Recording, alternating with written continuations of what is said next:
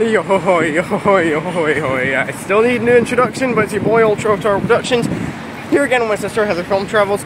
We just got back from the Scotland Loves Anime screening of Galaxy Express.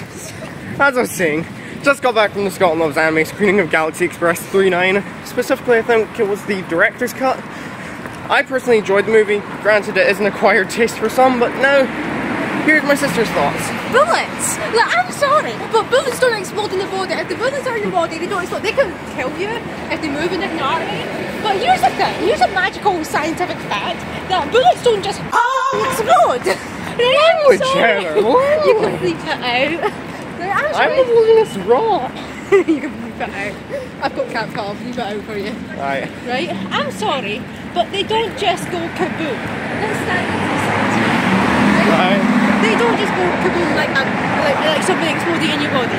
Bullets move, right? I know people who have shrapnel and bullets already in their body, right? They're very much alive. They're still bloody in the army, fighting. They don't explode. Is that all you're hung up on? The bullet logic? Dude, don't get me started on the repeated scenes. Oh yeah. Right, I'm sorry, how many times did she do that in the one scene? Like... Get back here. Get back here. All in all, fun movie, acquired taste, but... But did that to my sister, yes. I'll be at Scotland Loves Anime 2024 for whatever they have. So, yeah.